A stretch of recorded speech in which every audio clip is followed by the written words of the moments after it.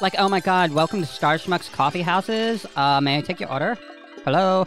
Yes. Can I get a venti white chocolate mocha thingy? I want a fucking large hazelnut coffee without that, sucky undertaste you people have. Fucking nasty. Spare me the undertaste! We don't have large, bitch.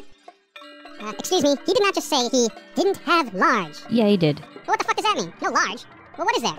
No, you see, they changed the names of the sizes for the cups of coffee. What does that mean? Look. See, small is now called tall, medium is now grande, and large is venti. Vente? What kind of Nazi speak is that? And how the fuck can a small cup of coffee be called tall? Forgive my squirrely ignorance, but isn't small the opposite of tall? Yeah, in the real world it is anyway. Oh, I see what they're doing. They call small tall because it makes the customer feel good when they pay $3 for a urine sample-sized cup of coffee swill. This way it seems that they're getting more because the word tall is stuck in their psyche. I see their psychological marketing trickery. You tricky bastards. That's what you all are. Fucking tricky. Yeah, whatever. Don't give me that shit. When was the last time you went to a taco hell and ordered a taco grande and got a medium-sized taco?